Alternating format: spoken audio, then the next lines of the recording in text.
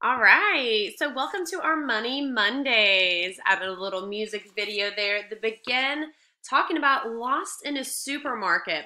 And that's going to relate to our lesson today. We're not going to a supermarket today, unfortunately, but we are going to complete an activity on some different things that you need to think about when you do go shopping with a budget and understanding what things you need, adding those prices together, and doing some money math on going to a supermarket. So what you'll need today is your packet that you have has all types of shopping lists. It's in color, so make sure you have this whole packet. We have different aisles in the grocery store that we're going to look at. So all you need is that packet today. Right here should be in your Money Monday section. Something to write with.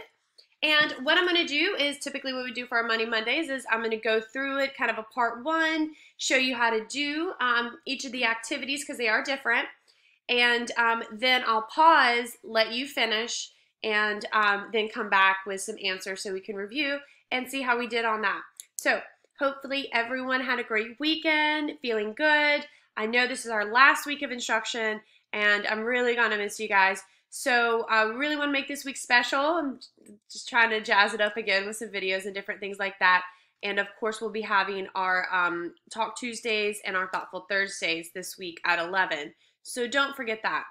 Also, make sure you're watching the videos that I'm sending to you guys with Jason Torres from Accessibility on Fridays and completing those guided notes. I'll show those to you real quick.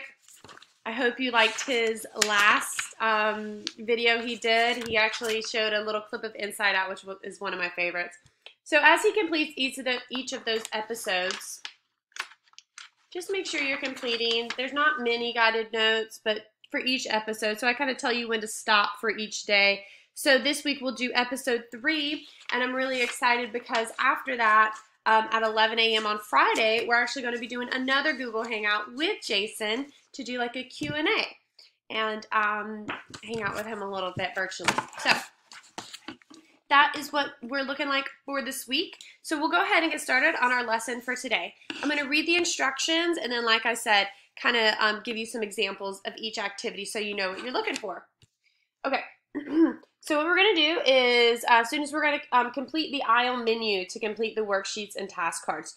So just like we talked about last week with our grocery store ad, grocery stores have different sections and they put similar items together on aisles. So you have to navigate that when you go into a grocery store. Know where the produce is and the vegetables and the fruit. Know where canned goods are and soups and different things like that, spices. And then they even have health and beauty sections where you can get toothpaste and shampoo. So this is kind of split up like that too, and it shows you in those aisles, it's split up into those categories, just like it is in that grocery store ad. So kind of looking at those different sections there. So what we're going to do is we're going to look at some different worksheets and some different aisles of them, some things we need or you might need someday from a grocery store that you need to get yourself. So what we're going to do on these is we're going to find the first item, we're going to write the price, and then the second and write the price, and we're going to circle which one's more. So a little comparison shopping. Do you have enough money? This is really important. So we're going to, it's just bills, there's no coins, but we're going to count the amount of bills that we have and then see, man, do I have enough money to buy this toothpaste or shampoo? So we're going to work on those, and again, I'll go over that. So you just have to count the money in the wallet. Again, it's a bill amount. Find the price of the item and then compare it and see if you have enough money. We'll just circle yes or no on that. And then at the end, I have some different, I don't know why I paused there. Hello. Ooh. Not flattering pause for me there. But then at the end, we also have some shopping lists. So let's say, maybe your parent or whoever you go to grocery store, they do make shopping lists, and that just helps you stay focused on what items you need. So we're going to use that shopping list with the menu items we have in there to calculate our total. So you kind of know that before going into a grocery store. Alrighty, so we'll get started. So the first one we have, and I'm going to tear mine apart a little bit. You can too.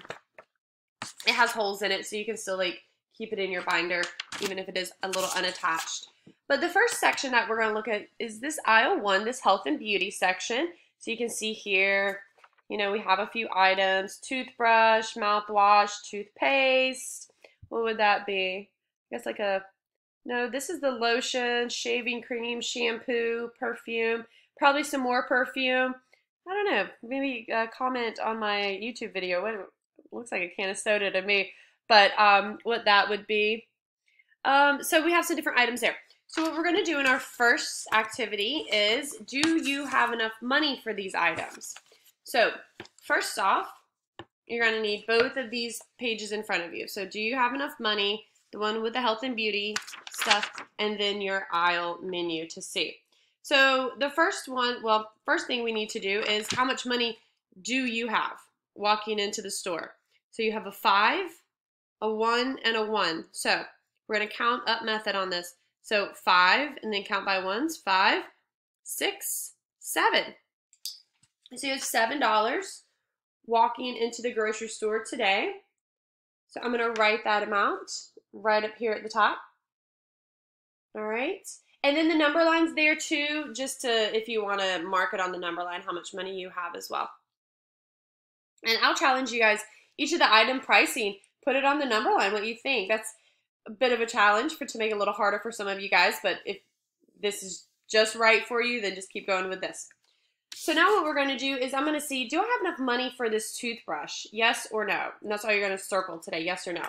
So we know we have $7. We're going to go to the toothpaste, and we see that the toothpaste is $9.27. $9.27, excuse me. It's a Monday. $2.97, excuse me. So $2.97. So I'll find, and this number line's helpful too, because I'll find $2.97. So $2.97 is less than where I need to be with the $7. So I know that, yes, I do have enough money to buy a toothbrush if I need. And so now you're going to go through on your own, and we'll review afterwards, but go through and just check yes or no to see if you have enough money for these items. So that's our first one. Now, going to the next page. This is a which cost more. So basically like a comparison activity. So here we are now on aisle 3 in the canned good aisle. We have the prices right there, so you'll need to look at that price sheet for the canned goods. And then this one also to write in the price.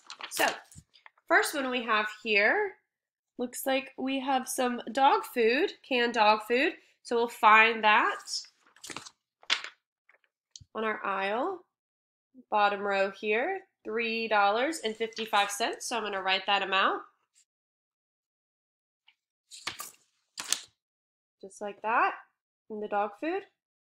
And now I'm comparing it to a can of tomatoes.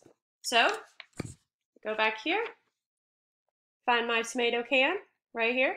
It's $1. I'm going to write that amount right there. So boom, I found my two prices, I listed them. Now I have to circle the item that costs more. So which is more on the number line? This $1 or this $3.55? Well, the 3 is more, so we're going to circle. You guys are like, this card, this is so easy. Yeah, I gave you guys an easy day. So that's how you do that second page. Moving on. Moving on. I'm getting so excited for our karaoke party with all the music and all the singing. Okay, so on this one we have a bakery aisle. This is like typically like at the beginning of a grocery store, and buy that produce, maybe in the deli section. So we have a bakery here with some different types of breads and delicious goodies. So once again, you're doing the do you have enough money? So you're counting the amount here, and I'm going to let you do this on your own. We'll go over the answers, like I said, in a little bit. But here's how much you have in your wallet, a 5 and a 1. So how much is that altogether? And then, again, use those prices here. Do you have enough? By comparing. And all you're doing is just circling yes or no. So that should be pretty easy. Now we're going to get to our shopping list. And you'll need all the aisles for this one. So you're going to write the price of each of these items on the shopping list. They're all in the same area. So if it's health and beauty, it's going to be a health and beauty. So all of this is health and beauty. And then the second page here is the canned goods. So you'll need those two aisles. You'll need your canned good aisle for this last page. And, oh, no, where is it? And on the instructions in the health and beauty. So you'll need these two aisles to complete your shopping list at the end there, okay? So I'll do the first shopping list with you. It is the health and beauty. So I have that out in front of me so I can see the prices of all the items. So I see here, I'm gonna get my clipboard up. That might be a little easier. So again, I have my health and beauty aisle right in front of me. So I look for the price of a toothbrush. So I see the toothbrush is $2.97. So I'm just going to write the price there. All right. Then I'm looking for mouthwash. Mouthwash here. It's $5.50.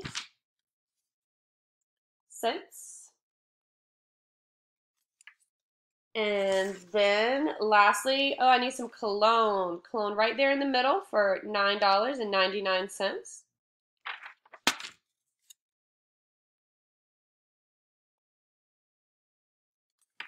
All right, and that's all you have to do right there. You just have to write the price amounts.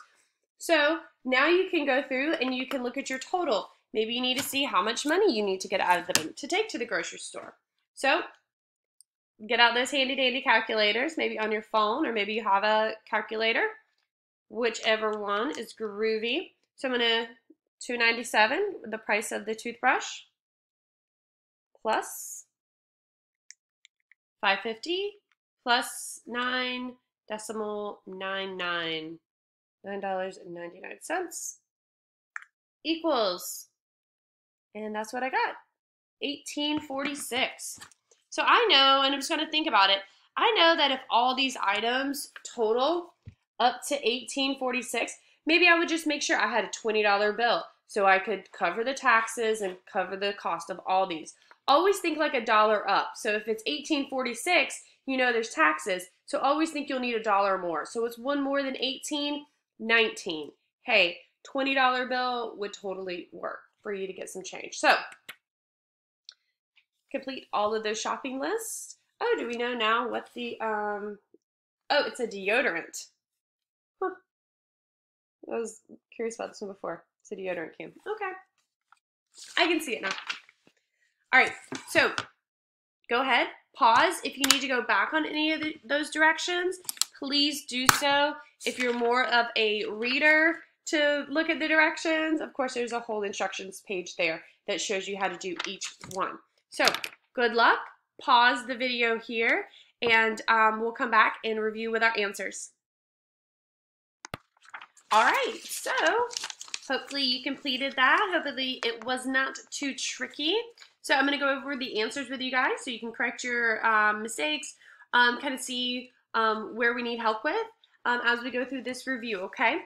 So on our first one was our health and beauty, our aisle 1. Do we have enough money? So remember, we had $7. So we went through here. I even made a mistake on that one, I did. But do we have enough money for the toothbrush? Yes, that was only $2.97. Mouthwash, yes, we had enough money. That was only $5.50. Toothpaste was $1.54, so yes, we had enough. The perfume, however, was $9.33. We only had 7, so no, we did not have enough for the perfume or the cologne. The cologne was $9.99.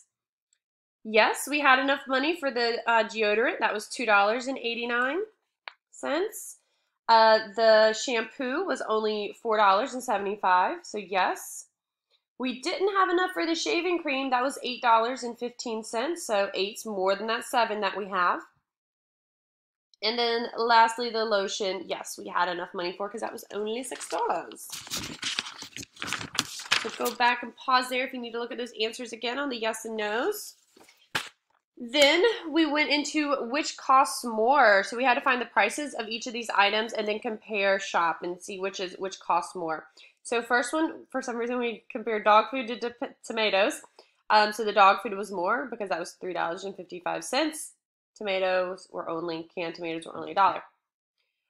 So this might have got a little tricky with like the peas and the canned pineapple. So remember, this is not $89, this is 89 cents. So make sure you have that decimal, you put that behind that decimal there so it doesn't show as $89. That wouldn't really make sense, right? If we think about it, a can of peas being $89, that would be, those are like the special peas that you can, in the store that you can grow. But otherwise, canned peas should not be $89. So make sure you put it behind that decimal there. So 89 cents compared to the canned fish, that was $3.29. The canned fish was more, so we circled that one. Excuse me. Then we go down here, 99 cents for the canned pineapples. I love those. And that's compared to the canned ham. That was $2.99. So our canned ham is more. Let me put this on here. All right. Then we have our canned corn, $1.79, compared to our soup, which was $6.19. Whew, that must be good soup for $6. So the soup was more. And then again, we compared the dog food with canned corn. The dog food was $3.55, and the canned corn was $1.79. So the dog food was more. So use that number line too. If you like visual number lines, you can use that as well to compare those. Very helpful. And then we did another, do you have enough money in the bakery aisle? So here we go. All right, you should have counted your money here. We had a 5 and a 1, so that should have been pretty easy for us. So 5 plus 1 is $6. So we have $6 going into the bakery. So do you have enough for each items? No, we didn't have enough for these guys. I forget what they're called, like croissants. Yes, croissants. Love croissants. So no, we didn't have enough for those guys. I'm sorry. Yes, we had enough. I'm sorry, $1.25. So yes, we had enough for those. Sorry. So focus on trying to remember the name. All right, the hamburger buns. Yes, had enough for those. Those were only $2.15. Sliced bread, $4.08. We had enough for that. We have some cupcakes here. Yes, we had enough for those. Those were only $4.50. The baguette is, yes, we had enough money. It was only $1.80. Making me hungry for breakfast here. Cookies were $5.63. So yes, we barely had enough money for that because we had that $6. So yes, we had enough for that. We have some hot dog buns right here. They were $3.40. Yes, we had enough. Oh, but then we get to this chocolate cake here. That chocolate cake was $7.89. So we did not have enough for that. So that was no. And then we get over here to the bagels, $2.28. So yes, we did have enough money for those. Easy day, hopefully. Hopefully an easy day. If not, you guys know where to reach me and I'll help you. But it should be pretty self-explanatory. So here's our shopping list that we got to. You had to use those aisles. So we did that first shopping list together. So I'll do the second one. So again, the toothpaste, $1.54. Lotion, $6. Shaving cream, $8.15. Take notice of where I put those decimals to. That's very important. I calculated that all, added these all together, and got $15.69. So that sounds about right. I can kind of estimate it like 8 plus 6 is 14, then another dollar. Yeah. So $15.69 is how much you would need to bring for these items that you need.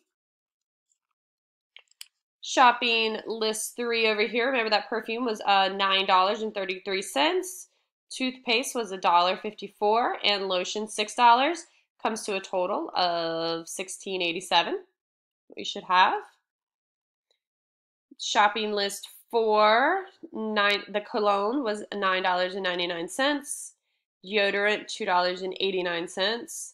Shampoo, $4.79, bringing you to a total of $17.63. So pretty much with all of these items, if you just brought in a $20 bill to the grocery store, you should be able to get all of these items on your list. You can, again, go through those shopping ads, find some prices there, and look at these things before you go in to know how much money you need and should be spending. To budget yourself. Remember, we're thinking about budgeting. So shopping list number 9, 10, 11, and 12. These were all in the canned good aisle. I think the only thing that might have tricked us up here is, again, some of these, the canned pineapple and the peas were only cents, so if you put your decimal in the wrong place. But otherwise, we should have done pretty well here. Okay, so shopping list 9, the canned tomatoes, $1. Canned ham, $2.99. And the canned corn, $1.79, excuse me. Which brings us to $5.78. So that wallet that had $6, I could have gotten all these things for that $6. All right, so our soup, $6.19. Canned pineapple is 99 cents.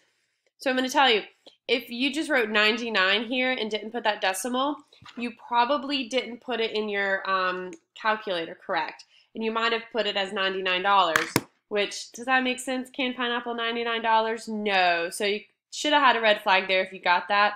Make sure that decimal, when you put it into your calculator, you hit that first.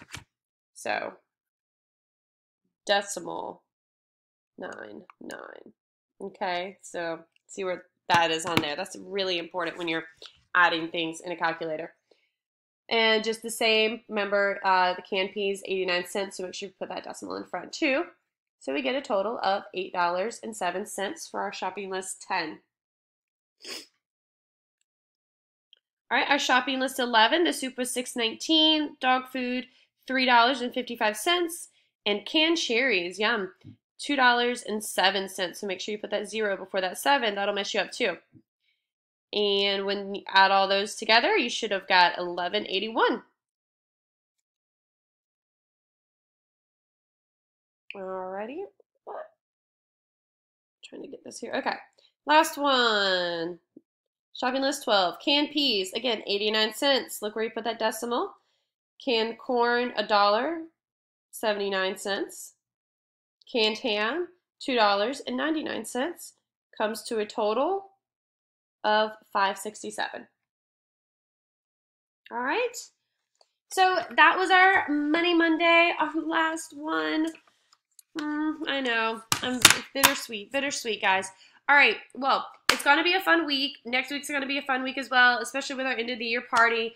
Think of some ideas for that. I'm definitely taking those ideas. So I'll see you tomorrow at 11 a.m. for our Google Hangout for our Talk Tuesday. Be ready with some good news. I want to hear what you guys did over the weekend. And of course, if you have any questions, please reach out to me via email or text me, call me, okay? All right. Stay safe, guys. Take care.